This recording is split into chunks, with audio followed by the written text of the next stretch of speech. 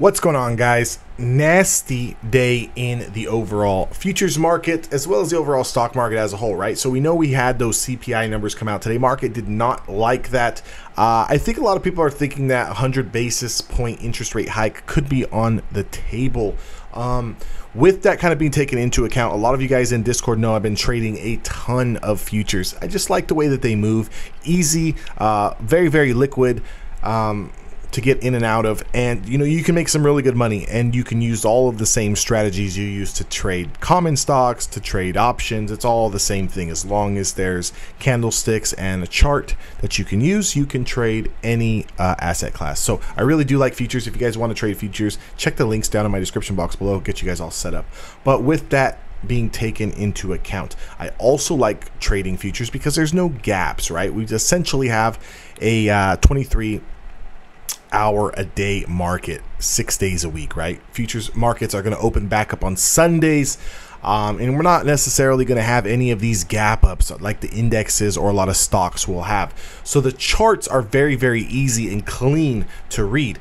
If we kind of look at what's been going on here with the Nasdaq, which is what I have, and starting off with the daily time frame, the Nasdaq yesterday looked very, very, very, very solid.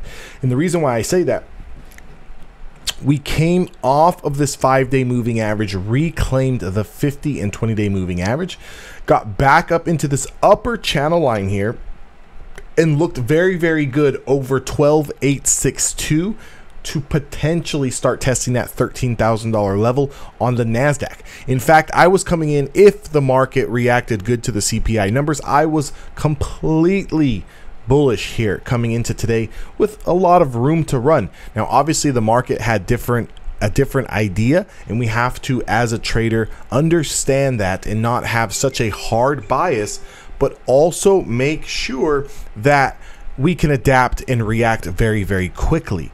So what I'm looking at now on the Nasdaq is we did lose the 50-day moving average. We did lose our short-term sentiment, meaning normally, guys, normally, not all of the time, but normally, whoever controls the 5 and 10-day moving average, okay, on a daily candles close, typically controls the next day's sentiment.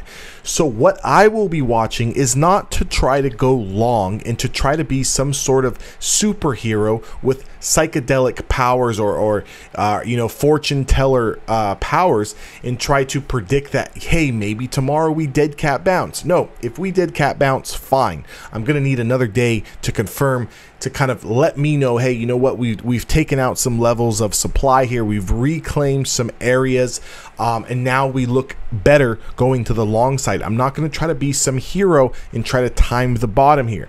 What I'm going to want to do here is, as long as we are trading below the 50-day moving average, below the 5 and 10-day moving average, I will completely ignore all of the bounces and wait for the continuation flushes through the previous day's low.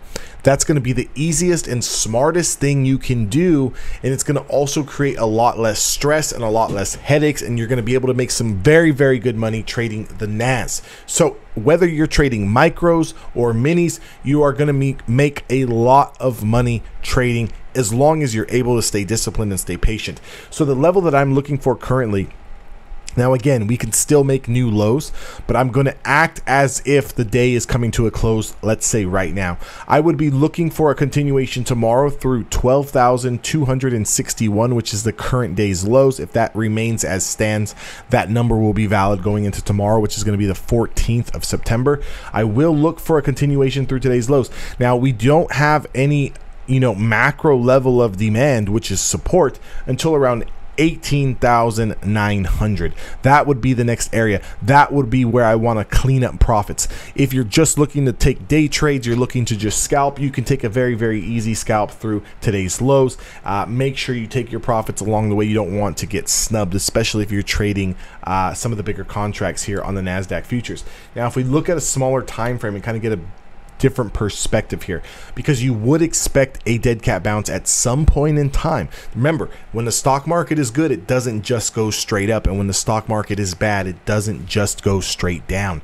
So what I'm looking at here on the 1 hour time frame on the Nasdaq is we are basing out here. Okay, so we are creating a line in the sand here that we need to take notice of, and that price is that $12,268 area. So as soon as we lose this area and we start to make a new low, that's the short position that I'm going to want to be involved in. But again, I can see a bounce here, back up over the 200, back up over this 150, any type of bounce into 12.45, somewhere in this vicinity here, I'm going to go ahead and completely ignore, okay?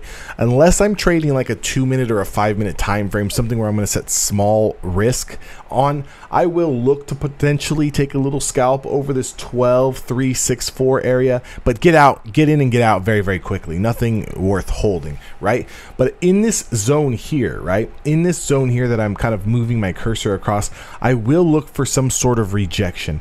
If we do get a rejection in this area and then we start to get another one of these, right? Some more consolidation like this, and we get it in this range here, I would be expecting the drop back down. Now this macro flush here through this level I keep talking about, this 12.26 area, this is the juicy trade that I want to be involved in.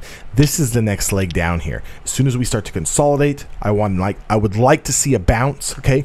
Short-term bounce, 1-2 day bounce. I would like to see this bounce here, and then I'd like to see some more consolidation. And when I see this consolidation, that's when I'm going to start licking my chops, waiting for this downturn. And when this downturn starts to happen and it starts to lose these levels of demand again, and then it loses this 12.26 range here, today's lows, that's when I want to go all in, and I want to take this very, very aggressive short position here, because I know I've got a lot of room to the downside. I hope that video makes sense. If you guys are interested in learning how to trade futures, you guys would like some more levels on an intraday basis, make sure to join my Discord. If you guys have no idea how to trade futures or know how much money you actually need to trade futures, I work with a prop firm, so I trade for a prop firm, US based, of course. I don't mess around with any of that overseas nonsense. But I trade for a US based prop firm. We do trade futures, funded up to $150,000 worth of capital there. And again, I also trade options. So if you guys are interested in trading options on, different equities, Apple, Tesla, Nvidia, SPY, triple Qs, make sure to join Discord. I'll help you guys out with that as well. Trade with over 100 people in that community live each and every single day. I will see you guys all on the next video. I wish you guys all much success. Remember, guys, patience is a virtue. Make sure to understand what you're doing before you actually do it. A lot of people just kind of rush into things, and that can tend to lead to bad outcomes. So with that being said, I'll see you guys all tomorrow. And to those of you guys who decide to join, I will see you guys all behind closed doors.